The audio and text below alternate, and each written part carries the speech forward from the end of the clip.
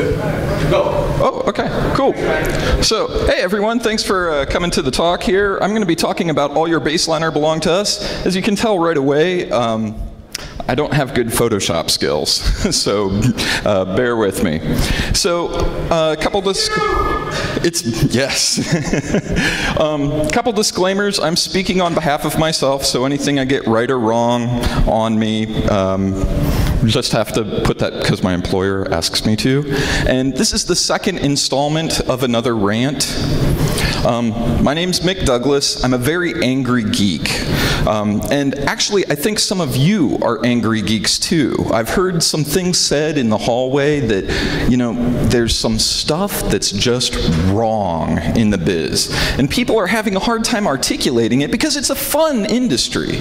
You know, we love what we do. And it's kind of hard to throw a critical eye on something that you love. And I'm just throwing some ideas out here about some of the things that make me angry. And hopefully you'll get some ideas on how to make your job suck just a little less. I am a pen tester professionally, but I love the Blue team. I've been systems and network administrator for quite some time, including at the university networks, which, you know, God love them, that's a rough job. You can follow me on Twitter at BetterSafetyNet, and I've had way too much coffee today, so we'll see how this goes. Like I said, I'm a pen tester for a bank. I love my job. However, I also do pen testing on the side and have done that for quite some time. And I'm here to tell you that it's too easy. It's not that I'm really all that awesome. You know, I have friends who are much more awesome that I ask them, hey, how would I do this? How would I do that? It's just that currently it's a little too easy. So I want to talk about this talk. First of all, rabid dog is rabid. I'm angry. There's a lot to be upset about in the industry. So understand that, you know, there's a lot of passion and anger coming from me, and I think you have it too. Tap that anger. Release it. Channel it appropriately. This is not going to be a super elite talk where I'm going to be talking about O-days and memory registers and all that sort of stuff. I'm sorry, that's just not really what I'm doing. What I'm here to do is teach you some strategic things that you can do at your day-to-day job that will make it much harder for the bad guys. And certainly the rabbit hole goes very deep later on, but that's up to you. You can do that on your own. Another thing is, what we're going to be talking about is very legal. Big ups and love to John Strand and Paul Asadorian when they gave their talk on hacking back. That's really cool, and I like the fact that they're furthering the discussion and making that happen. But this talk is about furthering defense legally. It's still more than I've seen most people do. It's going to be a very active form of defense, but it in no way goes beyond your network. Okay, so the judge there likes it, your corporate lawyers will like it, your manager will like it. It's going to be good stuff. Now, fair warning, there's two other very cool technical talks going on. Folks watching the video, make sure that you check them out. Ryan Lynn is giving a talk on how to steal underpants from the network, and then the State of the Metasploit Framework is going on by Egypt. You should check out both of those talks once they're posted online. But don't leave, because then I'd have lower self-esteem. All right, so recap. I said that this was a talk, part 2 of a rant that I had earlier. One weekend, many months ago, I was presenting both in West Virginia, thanks for inviting me, and then also in Cleveland for the B-sides. And it was Blue Team is Sexy, talking about how the red team is getting just a little too much glory, in my opinion, and that we need to start giving, you know, love and accolades to the blue team. The blue team, there's always going to be more blue teamers. There's always going to be a need for protecting this stuff. And while it's all neat and cool that you know, the red team gets the glory, we need to come up with some ways to make the blue team get the love and respect they deserve. And that was the big thrust of that talk. You can check them out. Iron Geek has them on his website. And, you know, thanks for hosting those videos, Adrian.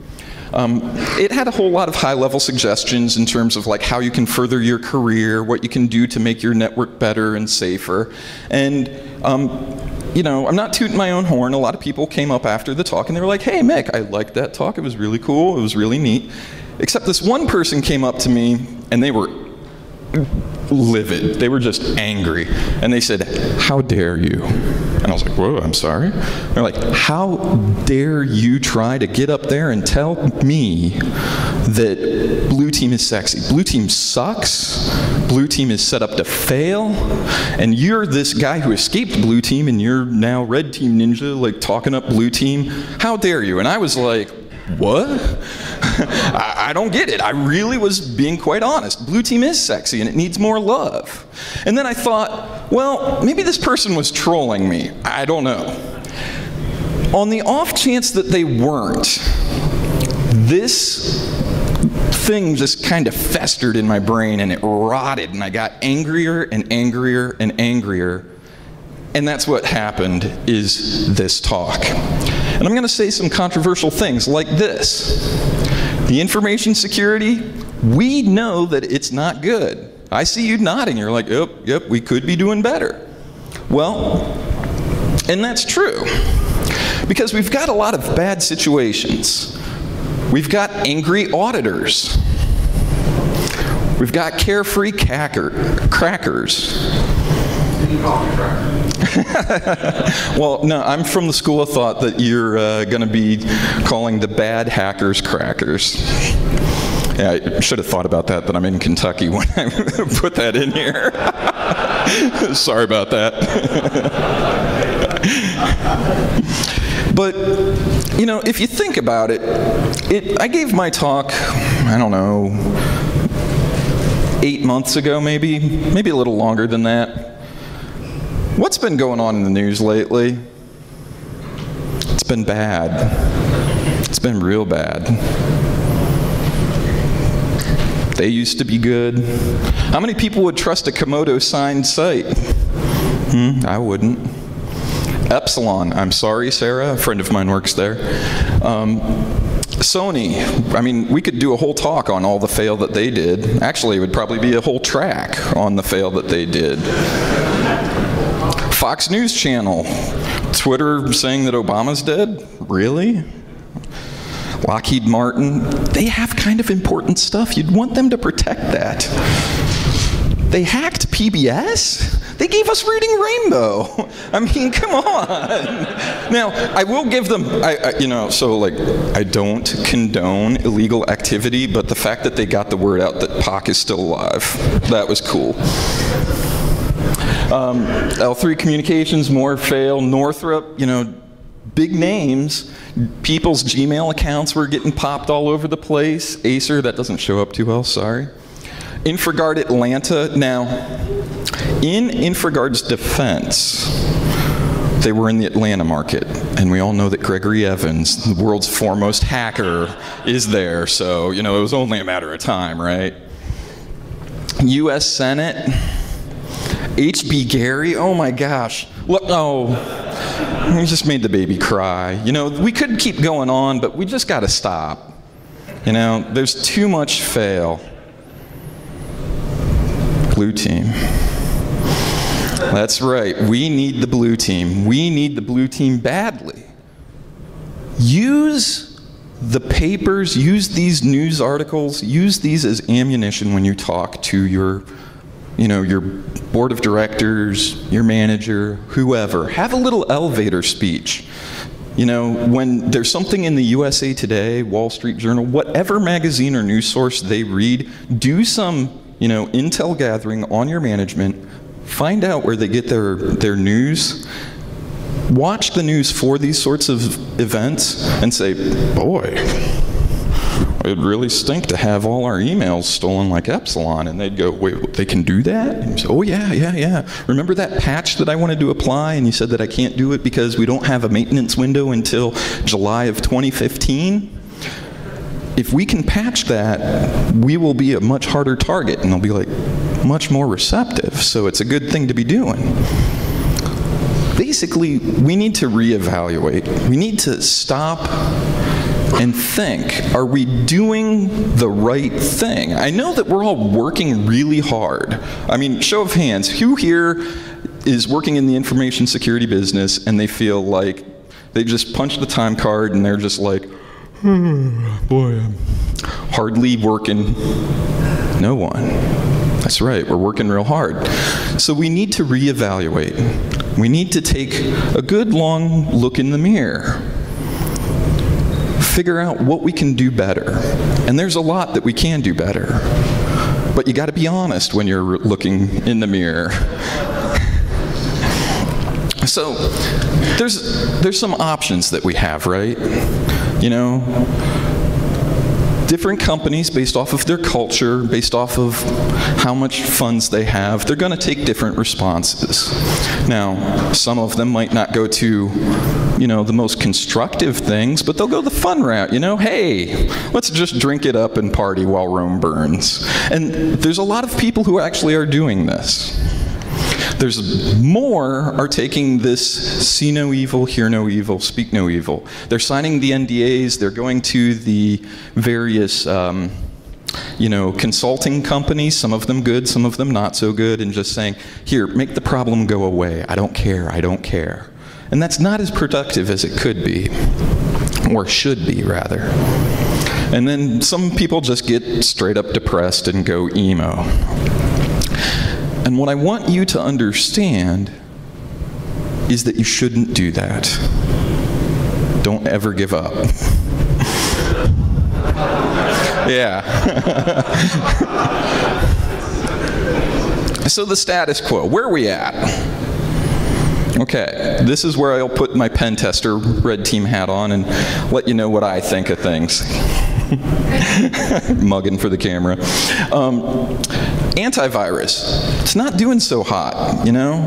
Those of you who are in the technical tracks will be well familiar with tools like Shikataganai or other packers that allow you to take known malware, stuff that just works, repackage it, reconfigure it, and make it run as if the antivirus wasn't even there. Now, I'm not saying ditch antivirus entirely. Don't. It does serve a very valuable purpose. I mean, it is a hurdle. It's a worthy hurdle. But don't put all your eggs into that basket.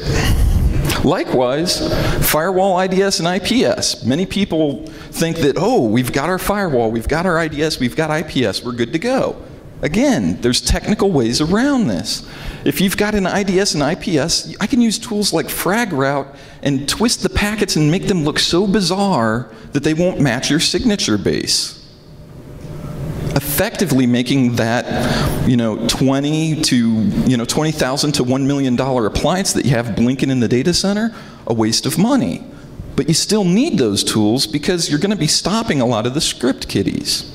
Firewalls are actually very needed, but with client-side exploits and reverse shells, they're practically not even there.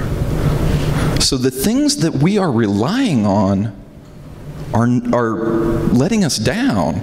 And in a way, our defensive posture now is that we're hoping the attacker runs into the tree that we set for them. Now, I don't know about you, but I don't think that sounds like a good strategy. It's very easy to just veer and dodge. And I got bad news for you. It gets a little worse than that. There's no silver bullets. Anyone who says that they can come in and give you the compliance appliance, or that they've got this method, or they've got this widget, or this application, and all your problems go away, they're lying. Santa's going to bring them lumps of coal, so, you know, karma evens out a little bit, but it's not going to be quite what you are hoping for. So there's no silver bullets. And there's certainly none of these silver bullets, because that's just nasty beer.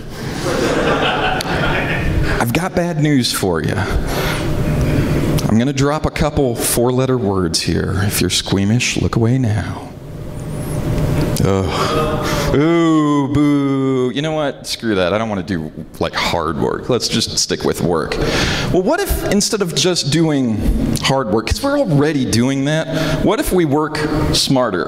Oh.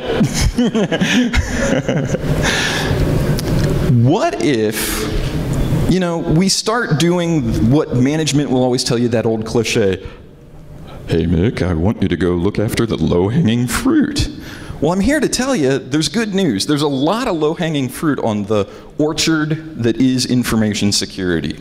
In fact, there's so much low-hanging fruit, if you run through that orchard, you're liable to get a black eye. One of the things that fits in my mind as a black eye is we have tools available that are just awesome. I'm going to tell you about one. It's a network-based tool. Now, what if this tool could tell when there's any changes on the network? Now, this is the interactive part of the show. Show of hands, would you be interested in knowing when something changes on your network? Yeah, okay, yeah, everybody's like, yeah, of course I'd want to know. All right, what if this tool could check for vulnerabilities? Show of hands, yeah, very interested, yeah. Validated your firewall and router ACLs, yeah, very interested. What if it could even be used to check for the presence of rootkits? Oh my God, shut up and take my money now, right? This is an amazing tool. You're interested, I can tell because you're looking at me, you're riveted. Nmap? What? Did Mick just lose his mind? No. Nmap has this possibility because baselines. If you baseline your network, if you baseline your hosts, if you baseline your applications, you are going to be sitting pretty. I just used Nmap as an example, and I'm going to show some ways that you can do that in a bit. The thing you need to take away, though, from this talk is that when you think baseline, think of knowledge. And as we all learned from Schoolhouse Rock, knowledge is power. One of the most satisfying things of being a pen tester is when I come in and I'm filing my report for the assessment and I say, here's your network topology. And they say, oh, no. We already have our network topology. Look at this Visio diagram. And I'm like, yeah, I know, but actually here's this subnet that you didn't even know existed. Here's this router that's talking to this other router that you didn't know worked. The reason that bad guys are able to succeed is they know our applications, they know our databases, they know our processes, they know our network better than we do. When that happens, that's asymmetric warfare. You're going to lose. They're coming at you with assault rifles and you've got a folding knife. You're not going to win. The good news is you have access to your network. You have access to all these systems. So you will be able, or you should be able, to create baselines that will allow you to have the knowledge that they seek. It's the entire reason why red team people spend so much time doing recon on a network. They need to know everything about the network. So do you. So let's go back and look at Nmap. Nmap, while many of you are familiar with it as a packet generator that will check for open ports, it has many features, many features, some of which are very underutilized. NDiff, NSE, and rootkit finding capabilities are things that Nmap supports. So let's look at NDiff. Step one, just run your own standard, typical, Nmap scan. In your flags, make sure that you do a -O capital X, and that will export the output into an XML file. That's not a big, hard change. Save that XML file. Put it somewhere safe. Let time pass. Whether it's next week, next quarter, after your next compromise, I don't know. But time passes. Rescan your network. Make sure you include the -O, capital X, and save it to another XML file. Run ndiff, and it will tell you what ports, what hosts are new from your last time you ran it. Setting up a script that does an nmap diff scan hopefully shouldn't take you more than a half day. You can set this up, and for some of you, you're like, well, dude, I've already done that. You know, it's not a hard task, but the benefits are huge. You can use this as change validation, which management's going to be like, ooh, change management validation, we'd love that. It's a surefire way, though, to see if somebody's opening up new services. I can't tell you how many times I've been in networks where, as I'm doing a pen test, I see the developers installing web servers on their machines and turning them off and on, and I can tell when they do that because I'm using a tool just like ndiff. It's incredibly powerful. Let's talk some NSE. NSE is Nmap Scripting Engine. And what it allows you to do, it's written in Lua, which is a scripting programming language, and it allows you to custom craft packets and interact with services.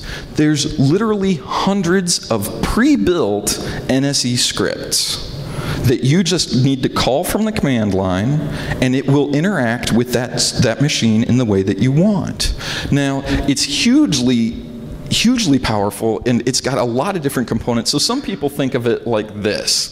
And I got to tell you, I like that idea, because, you know, if I'm breaking into the house and, you know, this guy comes around the corner, I'm going to be like, ooh, I made the wrong choice of houses to break into. Here's just a couple of the features that NSE supports.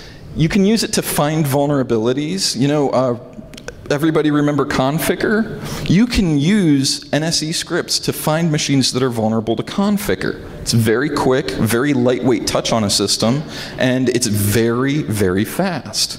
You can also use it to test or run exploits. There's a whole class of NSE scripts called exploits that, surprise, surprise, contain exploits. You know, a lot of times people get really geared up on Metasploit, great tool, Canvas, great tool, Core, also a great tool, but they forget about things like NSE. There's NSE scripts that you just type, and you've got root. It's just that easy. Firewalk. Earlier, a couple slides ago, I said that, you know, Nmap can be used for firewall validation. For those of you who don't know, Firewalk is one of the best ways to validate which rules are actively in place in firewalls. And I'm not going to name the vendor, but a couple years ago, there was a vendor that when you put in a certain rule and hit apply, if you used Firewalk to test it, that rule did not actually take effect.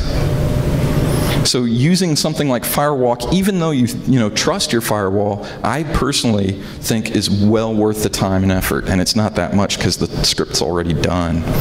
FTP bounce scans are an amazing way to get around firewalls and IDSs. Why do you want to be caught as the one doing the port scan when you can blame it on the multifunction printer that has FTP running in it? You can also do password brute forcing. There's tons of password brute force attack scripts out there that are already done. And there's many, many more. And bonus, it's Lua, so you can write your own. You can take a script that's already out there, tweak it a little bit, and you're off to the races. It's great. Now, this is the one where I saw some people kind of furrow their brows. Rootkit detection with Nmap. Yes. It's not foolproof, but it's a real cool way. Here's how it works.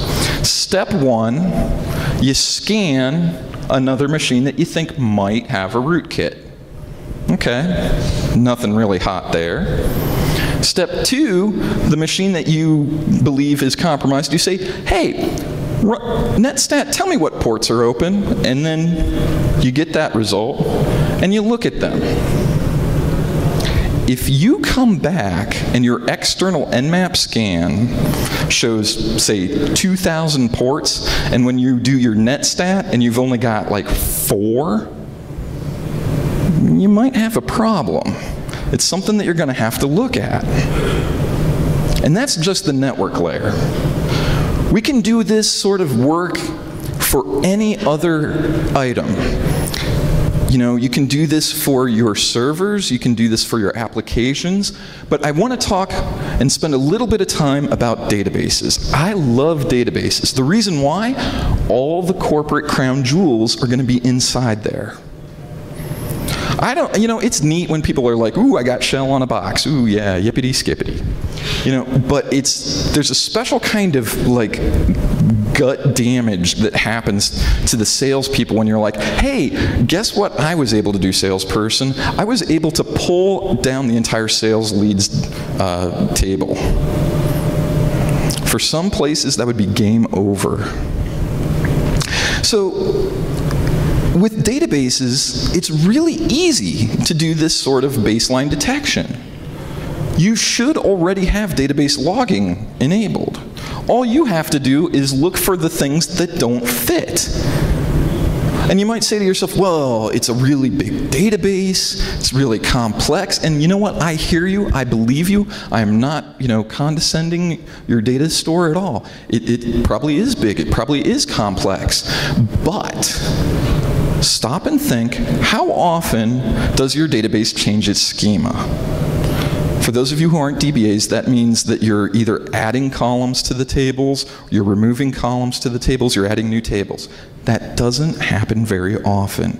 And chances are you should be pre-warned about that if you have a change management process. If you have a baseline of what your database is supposed to look like, and you compare that to what your database actually is like, that lights up like a Roman candle. How often are you dropping tables? And by the way, I'm going to take a moment for a side rant. If you're a pen tester and you've got like SQL injection stuff, yes, it's fun to do a drop table. It's actually better fun to do truncate table. The reason why is when you do that, you delete all the data inside the database, but you keep the data structure so that the web app continues to work. There's just no data there. But, you know, it's amazing when I go and I've done lots of incident response, and one of the first things I'll do is like, well, let's look at the transaction logs, let's look at the activity logs for the database, and you just look and you're like, well, you know, drop table, it's right there. Is that normal? And they're like, well, golly gee, no. Well, why weren't you looking for that? You know, that sort of stuff is what I'm talking about, the low-hanging fruit that's going to give you the black eye. How often do you have people logging in as root or SA or other like hyper-elevated accounts? It shouldn't be that often. If it is, you might want to stop and reevaluate your environment. So what else can we do with baselines? What other things are good ideas to baseline? How about hard drives? One of the things that I found very interesting, I was helping Carlos Perez, actually I was just kind of there along for the ride, but Carlos was doing a presentation on using Metasploit and how to develop for it. And you know, you can be very crafty with Metasploit, but there's many, many attacks that will actually alter the hard drive on a system. There is a reason that Ncase is able to charge so much money for their software. Ncase is a hard drive forensics tool. And the reason that they are able to charge that much is because it's able to very easily find those hard drive artifacts. Well, you can, if you know what your hard drive looks like and you trust it and it's good, you can very easily do that on your own and save yourself a lot of money just by using things like the open source version of Tripwire. Applications, especially services. It kills me when people just like throw a web server out on the internet and they say, well, there you go, Sonny. Hope you don't get owned. You know, if you look through those application logs, you will see people that are fuzzing and doing all sorts of stuff. It's just the cost of being online if you're a web server. But you should be at least minding that log, finding out what sort of attacks are coming against your site. One of the things that I find very telling is that I'll often, I'll actually set up honeynet machines that are just like little web applications that don't do much of anything, and I'll just actually like look through the logs and I'll be like, wow, look at that cross-site scripting that they did. That was really quite cool. And I add that to my attack list. So, you know what is expected behavior. Also, look at your people. You know, it's very telling that, you know, it's simple on a Unix system or on a Windows system to remotely find out how many people are interactively logged into that machine at that moment. Do you monitor that? You should. Because when somebody logs into your accounting file system at, you know, 3:30 in the a.m. on a Saturday, it's probably not the accounting team. It's probably me on an engagement, if you're lucky. If you're not, it's one of the guys wearing the Guy Fawkes masks. So, you know, be sure to just take a look at what your hard drive is. Know what it is. Look at your applications. Know what the good state is. And for God's sakes, understand what your people should be doing and when and how. With what systems do they interact? Now, I'm going to kind of abstract it a little bit. I want to chat about, you know, let me back up. I don't know your network. I don't know your company. I don't know your infrastructure. You do. That's why you get paid what I hope are big bucks. I don't know. I hope. You should know what is important for your company. So what I want to talk about are some like more abstract things of like what are some things that you should monitor or how you should monitor going forward when you go back home and you start going to work. There's things that you might want to check all the time to just make sure that they're running. You know, the normal heartbeat monitor. You know, is, you know, the web server up and serving web pages? Most places do that, you know. That's fine. Make sure that you have heartbeat checks everywhere that's appropriate. Okay? Now, less common, though, are looking for the single bad unexpected events. These are harder to search for. And unless you have a baseline, I would contend that you wouldn't be able to know what it is. You know, a perfect example of this would be something like, you know, I often see like people have, this is Cricket, or maybe this is RRD tool, but they'll have this like bandwidth utilization monitor or, you know, some device detector type thing, and they'll say, well, you know, clearly Monday and Tuesday things were bad because it spiked all the way up, and you know, Wednesday, Thursday were great because it was like half as bad. And you know what? That's cool. God bless. I love it that you do that. You know, but you need to do a little bit more than just looking at what your top talkers are. Okay? Almost everybody does that, and that's good. Don't stop doing that. But look out for the things that are your bottom talkers. This is the scary. Okay, and I don't mean David Hasselhoff, although he does kind of creep me out. One of the scariest incident responses I was ever involved in, I go on site and I say, all right, let's look at your logs and all your systems and all this stuff, and I look and I see like pretty normal traffic, and then I say, okay, what are your bottom 5 talkers? This was a Windows environment, like most corporate places are, and there were a series of 4 workstations that in the past 30 days had sent a total of 15 packets. These systems were on for those 30 days. Is that not the scariest thing you've ever seen? Can you ever even have a Windows machine be up for more than a minute and sending that low amount of traffic? And this was in a domain.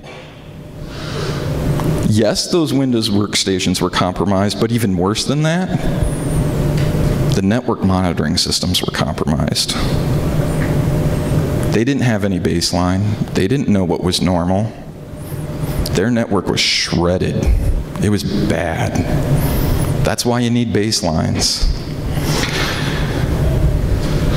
What's even scarier, though, is sometimes, and this is my Zen slide, just kind of, just got done talking about a scary incident. What about, how do you monitor something that never ever changes? Do you monitor that? I don't know. You need to be thinking of what sort of things do I want? What sort of things do we need? I know that, and believe me, I've been there. A certain nerve twitches whenever I have someone in management come to me and they go, hey, we need a dashboard. And I'm like, oh. Yeah, and I see you chuckling, right? Because my network is complex. It's a beautiful thing. There's thousands of servers, tens of thousands of applications, terabytes of data, and you want a little green, yellow, red? It can't be, simplified that way. I hate to tell you, but if you're making things that complex, you're making it that complex on yourself too. Find out ways to reduce the volume of information that you take in on a day-to-day basis. There's some really good books out there on data security visualization and data visualization. Go out and Google them. I'm going to be posting some stuff on how to on these books. I highly recommend them. There's a lot of data geeks out there, and listen to them. So what's next? We know that we have options, right? One of my favorite quotes from Albert Einstein, and I don't know if he actually said this or not, was, if you're always going to try the same thing over and over again and expect different results, that's the definition of insanity. And oftentimes, that's what we do. Dave and Kevin, when they gave their talk, they were talking about how the spending has been increasing at a very steep rate, and that the attacks were actually going at a very steeper rate. That's not good math. We keep on throwing more money at the problem, and the results keep getting worse. I'm not saying throw less money at the problem, by all means. I'm not that crazy. I'm not that angry. But it might be time to change the game plan, When the West Coast style offense, in football came to predominance, rushing became a whole lot less important. People had to adjust. These past couple months, the game has changed, whether you like it or not. We need to adjust. The option isn't very pretty. And like I said earlier, I don't have all the answers. I've got some ideas. I'm sure you do too. Let's get out there and collaborate. Let's make something happen. You have to try something, because the current status quo just simply isn't working. One of my favorite quotes is, you miss 100% of the shots you never take. Just go out there and try it. See if it sticks on the wall. If it does, you're cool. Another good quote, though, is the problem with quotes on the internet is that it's hard to verify their authenticity, from Abraham Lincoln. All right, I'm finishing a little early so that we can have some time for Q&A. Thank you so much for attending and listening. Thank you, DerbyCon folks, and all the podcast folks, for getting me through other days when I'm having a rough run. Feel free to contact me. You can reach me at mick@paul.com. The extra .com is because we care. And I'm at Better Safety Net. So, any questions? Okay, well, thank you all for your time, and have a great rest of the con.